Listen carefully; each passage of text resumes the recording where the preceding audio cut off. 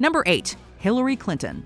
Few figures have been quite as widely impersonated on Saturday Night Live as former First Lady and presidential candidate Hillary Clinton.